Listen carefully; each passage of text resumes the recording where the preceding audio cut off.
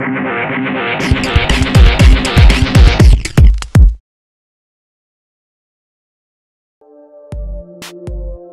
I'm Joe Wiesenfelder from Cars.com. We're at the Detroit Auto Show where almost everything seems to be about green cars. We covered diesels in part 1. In this video we'll cover hybrid and other alternative stuff. Give it a rating. Green thumbs up, green thumbs down. While no one was looking, Ford brought out a plug-in version of its Escape Hybrid. That's obviously where you plug it in. Now, this isn't necessarily a real product, or at least not yet, but it is based on the regular hybrid. It seems like it is drivable, so I'll give it a thumbs up.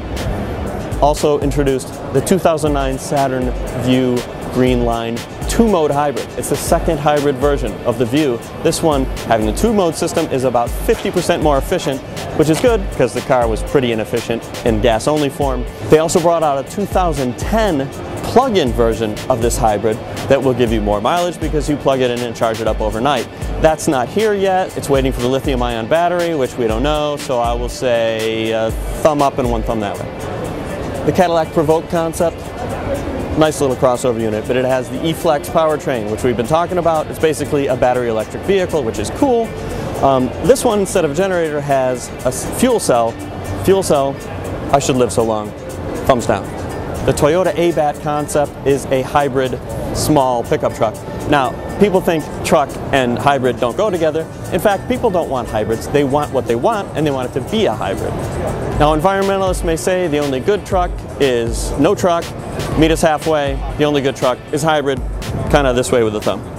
The Saab 9.4 Biopower. It's a concept, but it would be a nice mid-size crossover for them.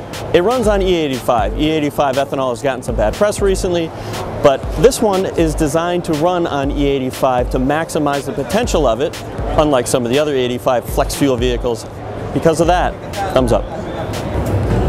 BMW also introduced here a new vehicle called the X6 crossover. There's going to be a hybrid version of it called the Active Hybrid system. It's actually the same one used by GM. It's the right approach. Thumbs up.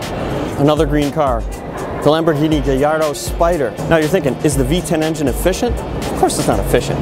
But think about it. Lamborghini sold at most 1,000 cars in this country last year. They can't be driven in all circumstances, all seasons. So go easy on the sports cars. Think about the millions of SUVs we've been driving for a couple decades. Two thumbs. The Honda CR-Z concept, obviously a sporty little two-seater. It's a hybrid, which we like, but Honda's supposed to come out with a Prius competitor cheaper than the Civic hybrid. I'm not sure this is what people want in a hybrid. Probably won't see the light as a real product. Thumbs down. Also introduced in Detroit, the Fisker Karma. This is a hybrid sports car. Now, I didn't like the other hybrid. The reason I like this one is it's a series hybrid. It has a generator on it, an electric motor, better than the system used in the other one.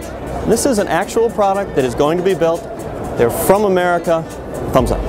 So there you have it, Cars.com's very sophisticated, well thought out, and scientific rating of the green cars of the Detroit Auto Show. For additional information on this car or any other, go to Cars.com and our blog, Kicking Tires.